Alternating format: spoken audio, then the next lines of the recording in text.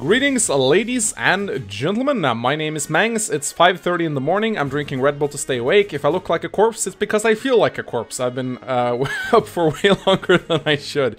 I am joined here by none other than Stevie from Lucky Crit. If you follow his channel, which you really should, by the way, you might remember that I did a quick guest appearance on his channel talking about the Fire Emblem 16 leaks. And this time around, I have invited Stevie over to my channel. Hi there, Stevie. Nice to have you here. Great to be here, Mangs. Can't wait to talk about it. Guys, we are going to be going over the recent Heroes news. A big stream recently dropped. We're going to be going over it in the order that it was shown. And me and Stevie, we're going to give our opinions. We're not going to go super in-depth. We're not going to sit here for an hour. We're just going to go over these events one by one. So, Stevie, new units. Let's talk about the new units. We got Dorcas, Lute, Joshua, and Mia. Are you hyped? Yes, got some meme units right there.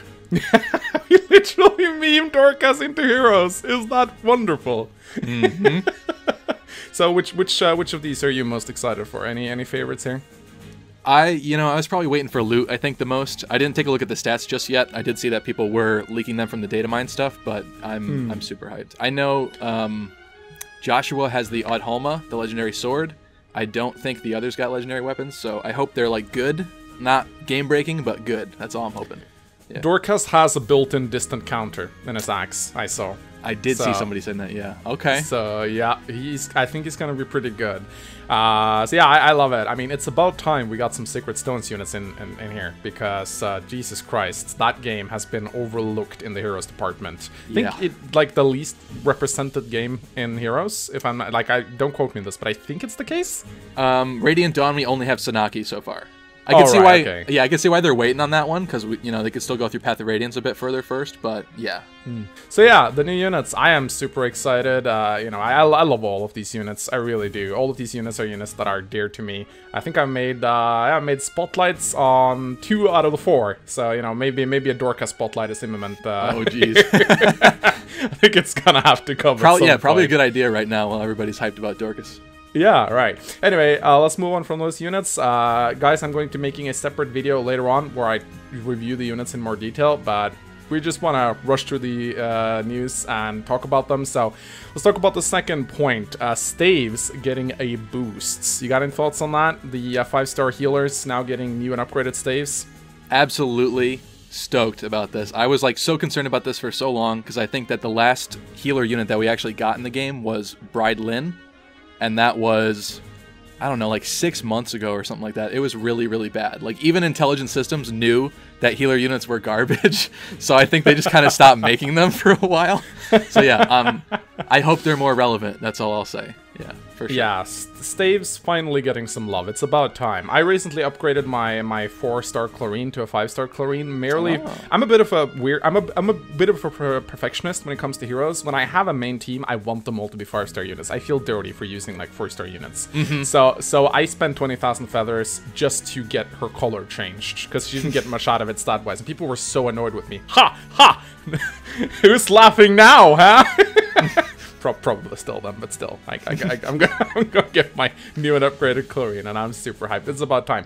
I will say though, I'm a little bit disappointed that dagger units didn't get any love this time around. What's up with that? Like, we know that dagger units. I mean, we got Sakura recently, who's amazing, but why didn't they give dagger units a boost?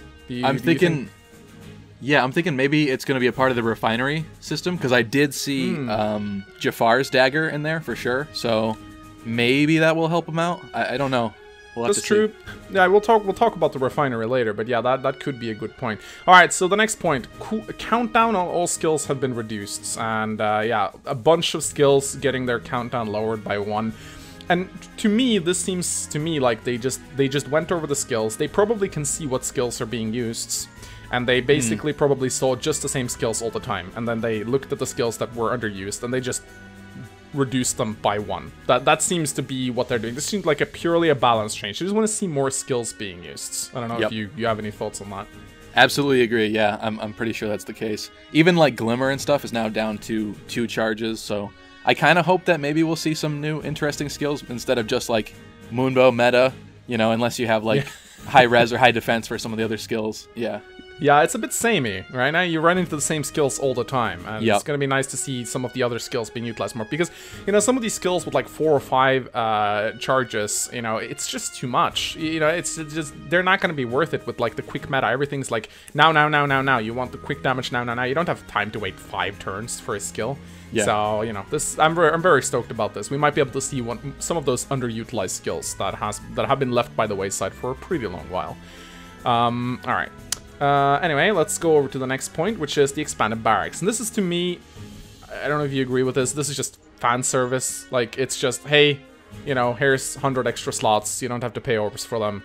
Good on you, intelligence systems. This is just like, and the same with the next change. It's just, thank you. They're just being nice to their fans, which I think is very admirable. They're not just milking them. Mm-hmm.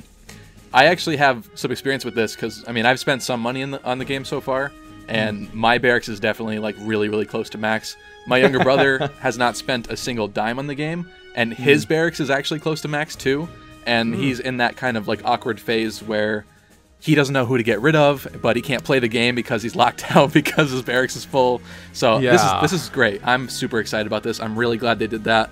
It kind of helps solidify the idea that they actually do care about the players of the game. So I'm all for that. Absolutely.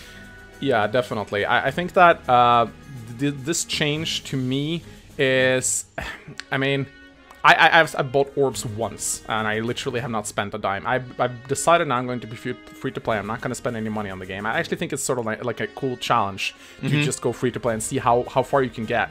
And, you know, I got my 40+1 attack boon Reinhardt, so I've been pretty lucky in that regard. But yeah, I think that this is definitely, like, I think the fear of sending heroes home, I definitely have a lot of fear of sending heroes home, because you never know when a skill on that hero might suddenly become super viable. It's like, what? You sent home that unit? And he has like one of the best skills in the game that you can like pass over to someone else. So it's nice. And jumping into our next point, same here. Point number 5. Use less stamina. The stamina caps out at 10. No more paying more than 10 stamina for a mission. At least I think they said in the prologue and the main story. I'm not sure if like grand hero battles are going to be capped at 10. I don't think they said that. Did you get that? We don't know that yet. Yeah, just the story mission so far. But so, like, still, less stamina for missions. It's just some sort of fan service. You know, you can now play the game more. I think that's definitely nice of them, because you have to think of it this way, right? They are essentially giving us things for free, which they could be making money off. You know, they could easily not implement these changes and have people pay orbs, but they choose not to. And while, of course, it's probably a trick to get you more people back into heroes, you know, they're not doing this just to be nice. It is a marketing thing for them. I definitely think that the proper way to treat your fan base is to give them stuff for free and, you know, make them come back that way. Let's move over to the next point, which is the weapon refinery. Very interesting one here.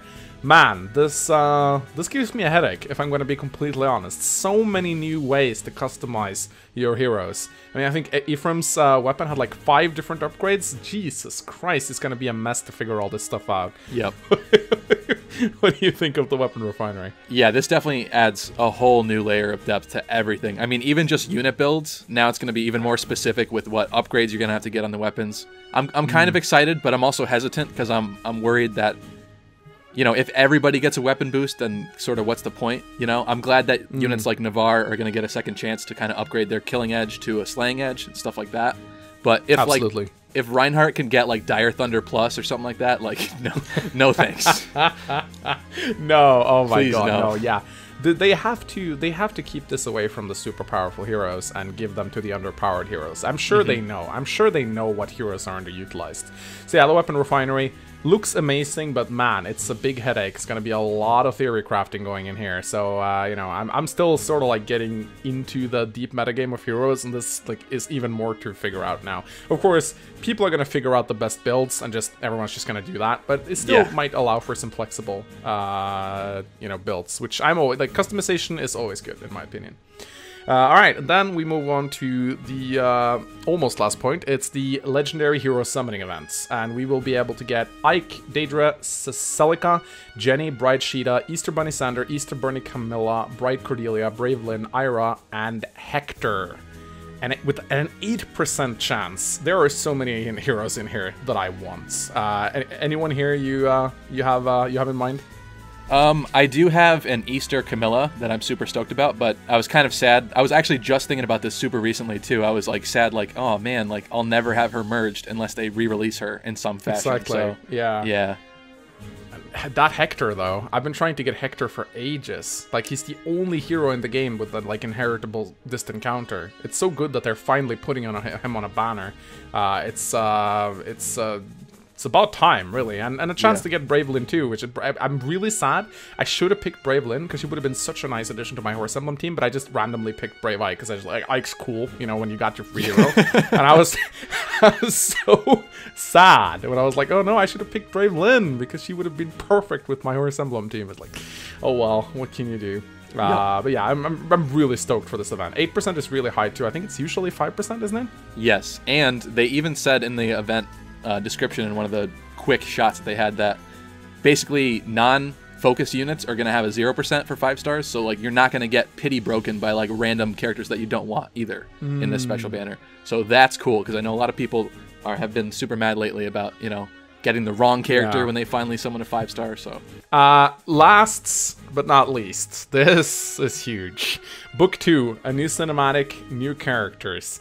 So it's gonna be like a ice versus fire theme sort of going on right here with Sutr, the ruler of fire, which seems like Garon on fire, which I think is kind of funny. He's like Garon if he lit himself on fire. And Fjorm, the princess of ice, which looks gorgeous. And I think we just gotta get it out of the way. Jesus Christ, them titties. I was gonna make a reference to it, but all right, there we go. We got it out of the way. Those things are massive, man. Like, Camilla has competition right here. Who is this girl? Who is this girl? Will we be able to get her? They look like they might be playable. Yeah, I mean, we haven't gotten Veronica yet. I'm still kind of waiting to see if we'll get her. If we get her, then I'm kind of assuming we'll probably get the other ones. But yeah, I don't know yet. Yeah, because this seems like Veronica's dysfunctional family, if you ask me. They all seem to be. Again, I'm getting strong like Nor Hoshido vibes. Yeah, I say it fondly, make fun of me vibes. I'm Norwegian, haha, Manx accent. I'm getting like Nor Hoshido vibes here. It's even more funny that the king looks like Garen. And of course, one of the big news is that you'll get a 5-star Fjorm guaranteed. That's the Ice Queen. You get her like just by beating the parallel, which I think is very generous. I wonder how good she's gonna be. I think she's gonna be like another addition to the free-to-play heroes. Yeah, that makes sense to me. Like, I can understand them giving us another of the main, like, Ascrian main characters. I'm just kind of hoping that she's not better than Sharina. Like, you saw her attack animation, right? Like, she looks good. Yeah, I love her. Yeah, either she won't be that great, or they should maybe buff the original Asker people, because I feel like they've been kind of left behind. But yeah, I absolutely love this. I'm really excited. I mean, I'm gonna be honest. The hero story sucks. It really sucks. I don't I don't think we're gonna there's not blown much away. Not much to get out of there. We all knew that the whole twist with the mysterious character, and like it just it wasn't groundbreaking. Yeah, but at least they got some cool design and stuff like that. But I gotta say though, why do they keep that damn owl? That owl is so annoying. Am I the only one who thinks the owl is annoying? You don't like Faye? No. I think she's really annoying. As for like the live stream voiceover, is that what you're saying? Yeah. I think she's really annoying. She speaks so slowly. It's like, come on, give us the news. God. Hey, they got to make it 17 minutes, don't they? I guess. It's just annoying. There were some funny like cringe moments in there though. It's the character's growing on me. From a voiceover perspective. Maybe I'll eventually get used to her as well. Alright, so that is actually all that we have for now. So out of all these things, what are you most excited about, Stevie? Probably the healer rebalance, because I like the rebalance stuff. I like it when they fix stuff that nobody touches and nobody uses, and you know, breathes more life back into it, for sure. Yeah, me personally, I'm just so excited for Dorcas, to be honest. I might just have to break my free-to-play for just a moment just to get him, really, because my god, I can't wait to make like meme Dorcas builds. Oh, yeah. Hope they it's too bad we can't give him like the poison dagger. That'd be So I saw somebody saying giving him poison strike as his B skill. I've already seen that. Oh yes! Oh my god, that's so perfect. Anyway, guys, that's all we have time for today. Definitely go check out Stevie's channel over at Lucky Crit. There will be a link in the video description as well at the end of this video.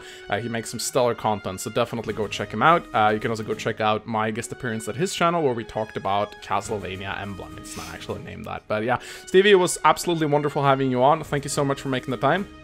Thank you for having me. And I'm sure we'll see you again. Of course. All right, like and comment, guys. Bye.